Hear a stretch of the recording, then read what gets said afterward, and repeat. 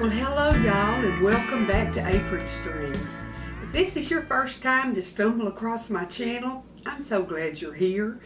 Hope you'll subscribe and hit that little bell to be notified when I put up a new video. And hit that thumbs up. Makes me feel good.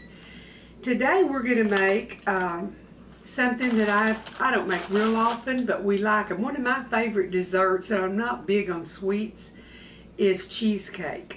So I'm going to make some little mini cheesecake cupettes. And about 100 years ago, when I was younger, I sold home interior. And one of the ladies had a party, and her dessert at the party that she served, man, we got some good recipes from those parties back in the day, because everybody tried to put on the dog and have something better than the next one. Anyway, she made this dessert, and that's the first time I had ever seen it in a miniature form like that. So I'm going to make the little miniature cheese cupcake thingies, and you can top them however you want to. I'll probably put cherries on the top, because I'm going to make some chicken spaghetti and take down to the grandkids, and I'm going to take them a dessert and surprise them. But to get ready to get over to the mixer and make the filling, you take just a regular muffin tin and put your liners in it. And in each liner, you're going to put a vanilla wafer, just a little vanilla wafer, flat side down in the muffin tin. And that's going to be the bottom of the crust. So I'm going to go ahead while y'all are sitting here listening to me talk, and I'm going to go ahead and get my cookies. I'm doing 6. I can't remember how many it makes. I'll be sure and give you a good accurate count when we get done. I'm going to bring y'all over to the mixer, and we're going to get the filling mixed up, and you bake it at 300 just till it's set. That's what's on the recipe card, and I don't remember how many minutes, so I'll try to time it where I can give y'all how many minutes. But we'll get the goodie made to go in them, get them baked, and then we'll get us some cherries on the top, and I'll show y'all how pretty they are. And I might have to eat one. I don't know. The devil might make me. I don't know. Come on over to the mixer. We'll make some cheesecakes. In the mixer, I've got 2 8-ounce blocks of cream cheese that I've softened, and I'm just going to whip them a little bit.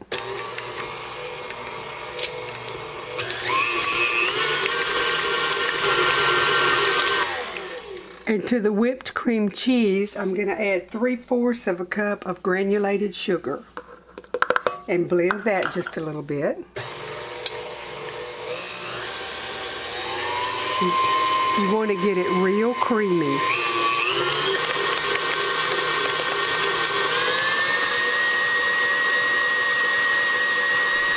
I'm going to scrape it around the edges and make sure it's all getting creamed good, because we got to add some eggs and some more stuff to it.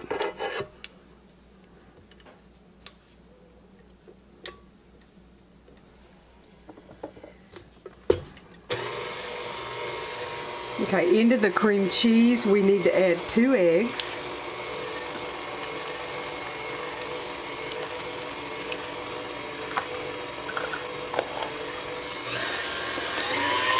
I'm going to blend that really well. You want to scrape all around really well, because you want to be sure there's no blobs of cream cheese that hasn't been blended. That would mess up the smoothness of your little cream cheesecake when you got ready to take a bite or serve it. Now into this, after it's been well blended, we need to add 2 teaspoons of vanilla and 3 teaspoons of lemon juice and blend that in.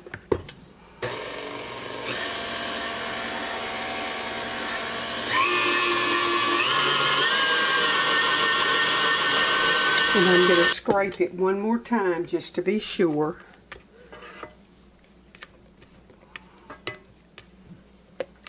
Okay, we're going to get back over to the booze block and start putting this on top of our crackers, our vanilla wafers, and get it in the oven. Okay, I'm going to use my little gravy ladle here to ladle my stuff in on top.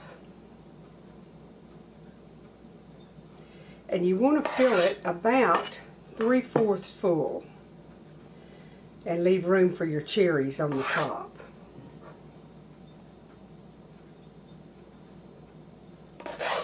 These are so good. I love cheesecake. Of course, my mind's running wild with me. I'm thinking, why couldn't I just put some caramel on top of that and a little bit of chocolate? And you can top it with whatever you want to. It's just, you know, once you have something a certain way, that lady did cherries, and I like cherries on top of my pie. We make one we call a Cheerio cream cheese pie at Christmas, and it's basically the same thing in a graham cracker crust.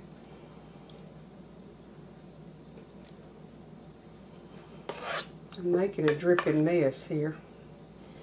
But I told y'all, I know exactly how to clean up a mess. I've made plenty of them in my lifetime.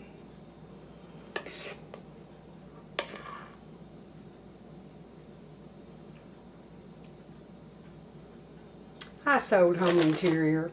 See, I like to talk and I like people.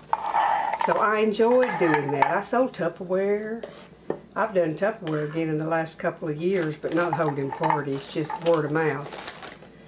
But I love sales. I've always liked sales. My husband said I could sell ice to an Eskimo. I think I'm going to have enough for maybe 6 or 12 more. We'll see. I'll have to go hunt another muffin pan and have it ready. A little bit more, a little bit more.